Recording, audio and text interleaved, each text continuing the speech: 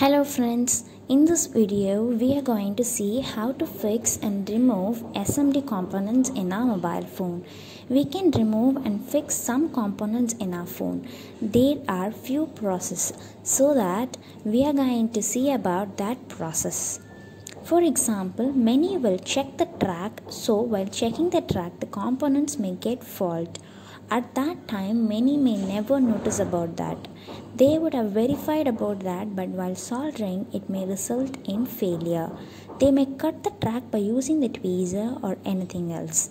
While doing that, if it is a major component, the track may cut and will result in failure. We should remove it carefully. If so, we cannot fix it again accordingly. So, what are called as components? They are resistors, capacitors, transistors, and so on. The DC which are here, many will use soldering process and heating. During the heating process it may melt and it will be easy for us to remove it. If it takes time, we can fix nozzle according to it and can use SMD rework station for removing it.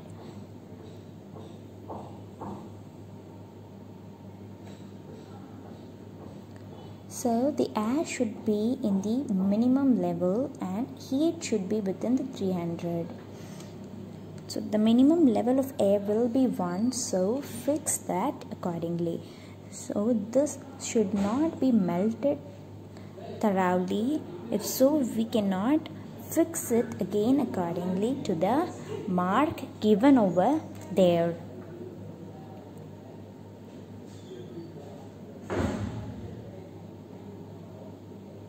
This DCs which are here, many will use the soldering process. The soldering process will be easy, but while heating it, it may melt. So I have fixed it in the air in the minimum 1 and heat in 300. Heat near the components, wait until it melts and then remove it using the tweezer. So now I have removed it. I have taken a capacitor. If you are taking an IC, there will be a mark in the board for IC. I am going to remove the IC now. Why they have given a mark as to? Because while taking the IC, you should keep it as it is. How you take it, and you should fix it in that same position. If you change the position, then the pins in your board will be changed and the mobile will not power on.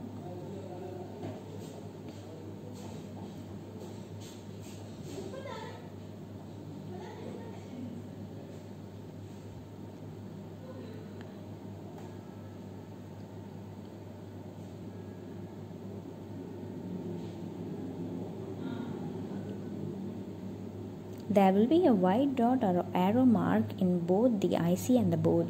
Using that, you can remove it and also you can fix it again.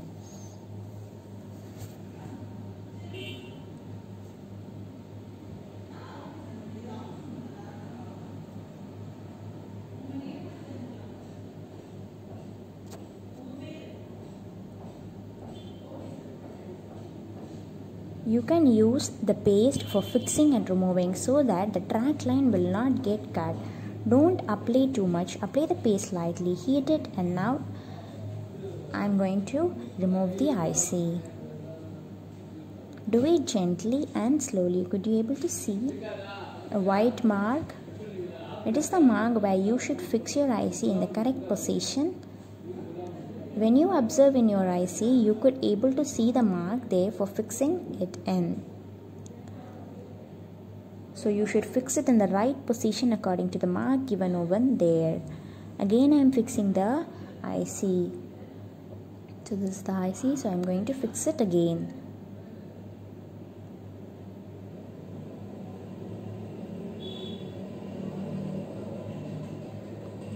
You should only use the tweezer for this process. You should not use a knife or anything else for this. If so, the components may get damaged. The track line may get damaged and you cannot fix it again. And if you fix it also, the mobile will be in a dead condition.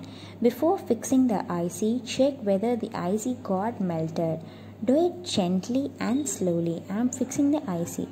Focus on the IC and fix it correctly without any cross. This process must be there for all the things like transistors, resistors and so on. I am fixing the capacitor which I have removed. So I have fixed the components also. So I am heating it and I am fixing the components.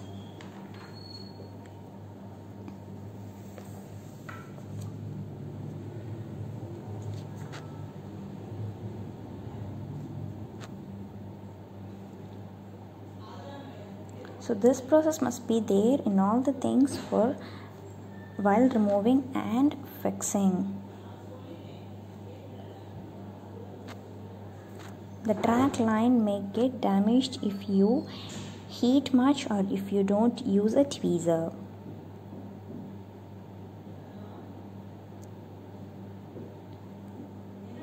If it bends useless, then the mobile will be in a dead condition.